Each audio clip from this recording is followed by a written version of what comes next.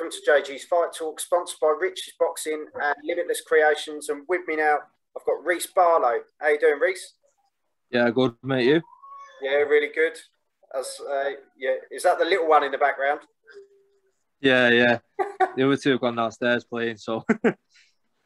Mate, it's always the way. It's always the way. You will have that one time a day where you've got to go live and everyone else starts talking. Yeah, he'll want to see what's happening. As soon as he comes over, he'll go quiet. He won't know what to do, so. Well, Reece, it's a pleasure to have you on, mate. And Pleasure to be on, Paul. Yeah, what a start you've had. Wembley Arena on the card of Joyce versus Tacker, your debut. That's some debut, mate. Got to meet some icons. Do you know what I mean? People I've watched from before I was fighting. I got to meet them, and it meant a lot. But just being there was a massive like, achievement and an experience, really. So, yeah, I had to take the opportunity when it was there. Yeah. So if we hit rewind for people that don't know who you are, when did it all start for you? When did you sort of first start boxing? Oh, well, I started when I was quite young. I'm going to say 10, 11, something like that. Yeah. I think I was a bit naughty, and I think my dad had had enough of it. So he took me to a gym in Radcliffe in like Berryway, and I was training with Adi Lewis, ex-Commonwealth champion, and it was just as soon as I was in there, I enjoyed it. Proper disciplined gym, and I think that's what my dad wanted more than anything else. Sorry, dogs, get off. Sorry, mate. This is the biggest challenge you've got, mate. This is the biggest challenge you've got. You've done your debut. Now you've got to fight off the kids and the dog. Yeah, mate. My family's mad, I'm telling you. But so I was quite young, and I was playing rugby, and rugby kind of took priority at the time. Yeah. Obviously, as a kid, I was with my mates, and I was enjoying it. And then fast forward a few years to my late teens, and I was a bit bent out of shape. I was overweight, unhealthy. I'd enjoyed life a little bit too much, I think. So I got onto a few charity fights, unlicensed. I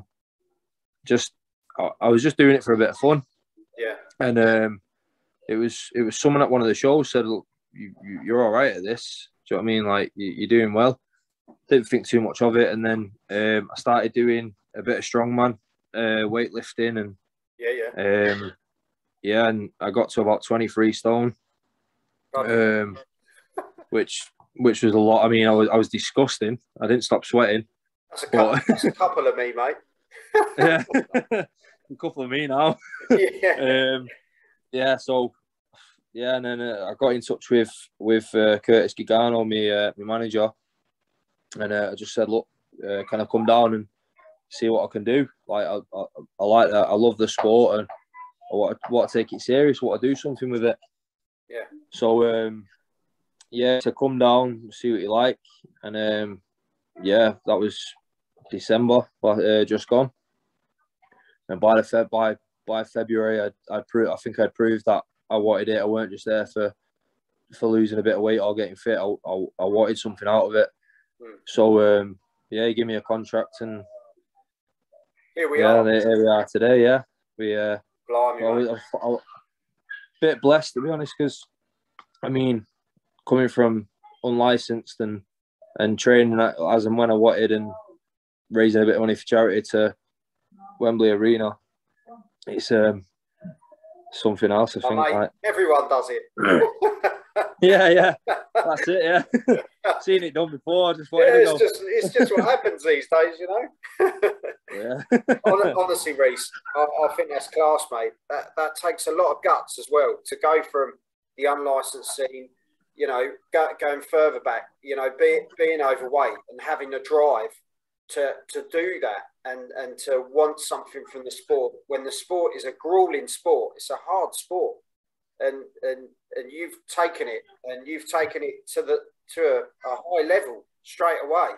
you know, you might not have got the result you wanted, but what a learning experience. You know, the thing is, I said to Curtis when we got there, I was really I was more nervous about the weigh-in. You know, I don't know why. I think it was just like, do you know what I mean? Should I be here? Do you know what I mean? Like, get the dad bod out and show everyone like there's a lot of cameras and attention. And yeah, I was fairly nervous about the weigh-in. And to be fair, if it weren't for Curtis, like after it, he said, "You know what, you did well. You did well. Like, if you first one, you done well there." And I thought, so weigh-in.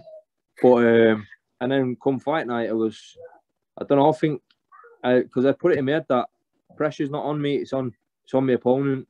Yeah. So I was quite relaxed. I come out quite relaxed, and I had a few away fighters that I'd never met before, and you know what, there was all proper gentlemen. Do you know what I mean? Like I learned a bit off them about prep, you know, before you fight, and I met, like I say, I met some top people, and I mean, we even bumped into Julius Francis, ex heavyweight champion, and I didn't have a clue who we were when I first seen him, but it was Curtis. He was like, "Yeah, it's Julius." I was like, "Oh no!" So before we fight, I was getting a boxing lesson off Julius Francis. It was it was mad. Honestly, mate, and did you know much about George Fox before going into the fight, or was it kind of? I'd heard his name once. Someone told me he was related to Don Charles. I think it's his dad. And obviously, top respect to Don Charles. He's good at what he does. And I went on YouTube and I found one fight that George Fox had been in, and that's all I had to go off. And it was probably 18 months, 2 years. He'd been out the ring, and everyone was going, "Yeah, he does this, he does this, he does it." And I just said, "Look, he's had 18 months to change all that." Yeah. So top respects to him. He did his job, and he was a nice guy. Don Charles is a nice guy, and I've got a lot of respect for both of them. So you've got Hello. Say hello. Sorry, mate. Oh, mate, it's fine. Hello, are you all right?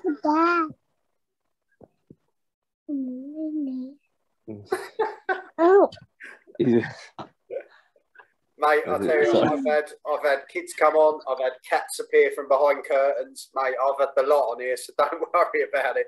Honestly, they're at home, and it's their home. Do you know literally, what I mean? He's probably like, I know it sounds a bit cheesy, but he's probably my number one fan. Like, obviously the way it was recorded, and I sent it to my missus, and my missus showed him, and she videoed his reaction. He was just like, "Oh, my daddy." I was there's no better feeling, mate. There's no better feeling, and that definitely not. That's the feeling that will drive you to pushing yourself to do the best that you can, knowing that your little boy's watching you. Of course, yeah. My daughters are saying, like, I mean, my daughters aren't as interested as him, but like, I tried showing him my fight, and one of them turned around and went, "All right," and walked off. So I just got punched in the head for 4 rounds, and that's all you've got to say. That's how I pay for your food. Oh, Reece, mate. Honestly, you've got a cracking attitude, Reece, and as you say, to come from where you've come from, you know, losing the weight, cracking on straight into the pro game. I take my hat to you. It's not an easy job, and it's really not. Yeah, you've got the family behind you, and that goes a long way, mate. But before I get rid of you, I'm going to pick your brains. Cool. Joshua Usyk coming up. Tough fight. A lot of people have already turned around and gone, "Oh, it's an AJ win easy." But we're talking Usyk dominated the cruiserweight division, didn't he?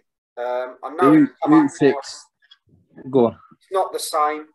It's the heavyweight world. It's kind of AJ Fury world as such. How do you see that one going? Like you say, Usyk's he's an animal. He don't quit. You could probably hit him with a taxi, and the taxi would lose. But I think AJ, recently, I think anyone that follows boxing, follows heavyweight division, has got to admit AJ's changed his style, he's changed his way he performs, and it all come off the back of the Ruiz loss. Yeah.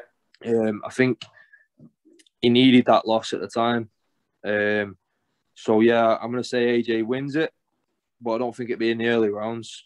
And that's if Usyk's not on his A game, then you know what I mean. It'll be a knockout AJ. If Usyk is on his A game, it'll still be an AJ win, but it won't be. I don't think it'll be a knockout like everyone's expecting. Yeah. So I'm going to be that guy, but. And I'll Fury Wilder. Now this is the third time we're seeing it, and to me, it's one fight too many, in my opinion. Definitely. I think Fury schooled him in the first one. It's fair to say, and he won it, in my opinion. The second one, he battered him. There was no other way to describe it. Yeah, definitely not. The third one, do you think it's necessary? But at the same time, if it does go ahead, who wins it? I don't think it's necessary. I really don't. But at the same time, you've got to understand the fighting spirit of the Fury family, travellers in general. Yeah. They wasn't for settling a deal and getting him out of the way. They're fighting men, and that's what they do. If you want to fight, they're going to fight. At the same time, going back to the AJ thing, he lost, he come back better. Is Wilder going to do the same thing? Obviously, there's only one way to find out, but I still think Fury skills anyone in this division at the moment. There's no two ways about it. He can move like a middleweight. Do you know what I mean? At 20 stone, he can still move like a middleweight, and you can't hit something that moves that much. Yeah. And Wilder's got them bombs. Wilder coming back different though. Can you see Wilder coming back? I hope he does. Boxing skill, or is he just going to be the one-trick pony? I hope he does, because I want to see an absolute war. Sorry, mate. I want to see an absolute war, because I think you've hyped up a third fight. Better make it a good one, because the first two were good. Yeah. And I think if Fury comes out and just knocks him out in 5, 6, 7 rounds, it's just a repeat. Yeah. So I hope he has changed his style, and I hope we see something different. I still want Fury to win though. So. Well, at least we know his water's not going to be spiked, and his outfit's not going to be too heavy. And his trainer's not going to make him quit. Yeah. Yeah. He'll come out in a pair of boxers, so his legs aren't knackered. Swimming trunks and goggles. It wouldn't shock you in boxing, mate. It wouldn't. No, shock not you. at the moment. Anything can happen. But when are you hoping to get back out, Reece? From my first fight, I always said my first fight I weren't bothered if it was on the road, at home, anything. I just wanted the first one out of the way, to let the adrenaline and nerves settle, and then go from there and see how I feel. So I've spoke to Curtis, and I want to sell tickets now, so I'm going to be a home fighter. Yeah. So we're hoping to get one at end of September. If it's not end of September, it'll be October. Middle of October, hopefully. Yeah. But we go when we have to go, and that's, for me, you got to be ready to fight all year round, and so we stay ready, and when the phone rings, we get even more ready. So yeah, no, definitely, mate. Well, keep in touch, and definitely let me know when fights come up, and we'll get you on and have a chat about it, and hype up the fights. And, next time you ring, it'll just be my son. He'll rob my phone. It'll just be him. It'll be his I'll just have interview like next a time. selfie, a really close up. Yeah, like this. Yeah. Just the chin. No, honestly, bless him. Well, love to the family, mate. As I say, they're the very much, mate. Appreciate it. And stay in touch, Reece. And I look forward to fight news. And hopefully, you're going to be right about Fury and AJ.